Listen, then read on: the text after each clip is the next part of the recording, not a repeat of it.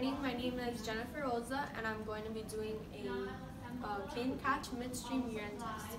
So I'm going to wash my hands and assemble my supplies, which is a cup, a lid, and 3 wipes. So Maya Naeem, Here.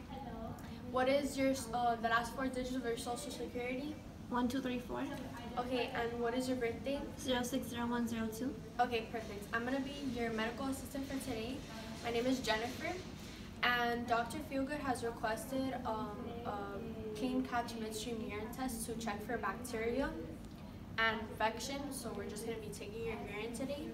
So here you can see there's a poster in the bathroom that explains these steps, but I'm going to say them clear to you because it is very important that we take this test very cleanly and in a specific manner so that no skin cells get inside the cup.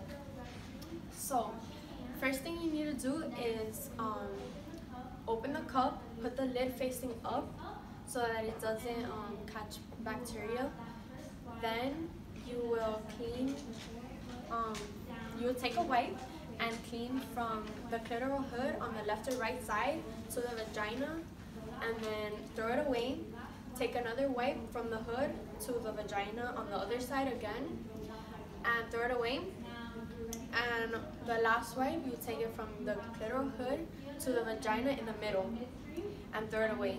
And then you will just pee a little bit before you catch the urine midstream, and make sure that the cup doesn't touch your vagina so that no skin cells get in the cup.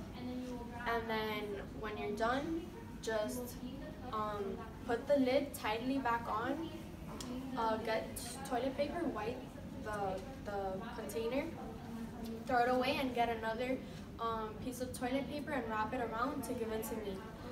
Do you have any questions? No. Thank you.